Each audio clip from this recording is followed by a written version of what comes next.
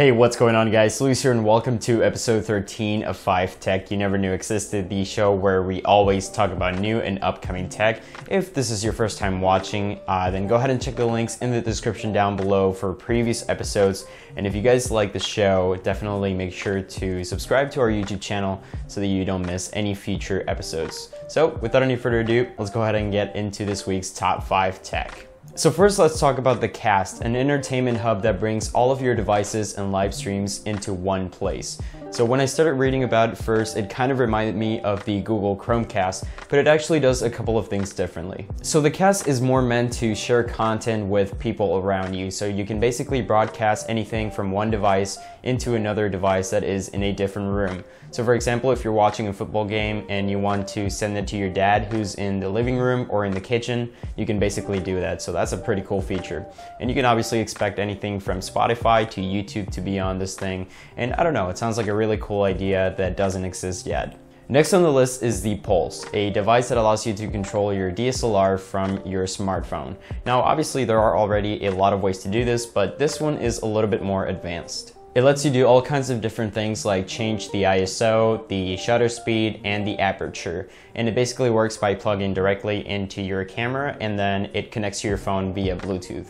You can basically preview pictures before you take them. You can save them to your phone's library. You can trigger remotely. You can take time lapses, do all kinds of different things. And it's just a great tool for anyone who likes photography in general. And it's coming out in April of 2016. Next, let's talk about the AnyLink, a charging cable that connects almost any two devices, no matter what kind or brand they are. So the idea behind it is that instead of having to go out and buy a bunch of proprietary expensive adapters, you can just have the AnyLink and connect almost any two devices from one end to the other. It's essentially every kind of cable all bundled up together in one tip. So inside of the USB cable, there's a micro USB, and inside of that, there's a micro USB Type-C, and inside of that, there's a lightning cable, so on and so forth. I honestly don't know how no one has come up with that idea yet. It's so simple and it saves a lot of money to everyone who obviously hates to spend $40 or $50 on a bunch of adapters, which I'm pretty sure is just about anyone.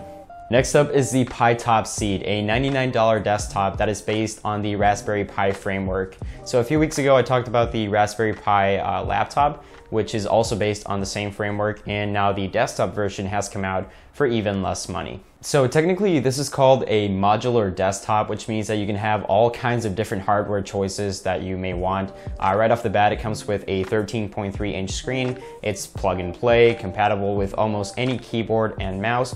But probably the most interesting feature is that it comes with a Raspberry Pi OS that is completely built from the ground up. Honestly, I can see this being pretty successful with students, especially engineering students, and also communities that don't have a lot of resources since it's so cheap to manufacture. And finally, let's talk about the Echobox, a high-definition Android music player that is specifically made for audio listening. So I'm sure that most people, including you and me, use their phones every day to listen to music and are fine with the quality as it is.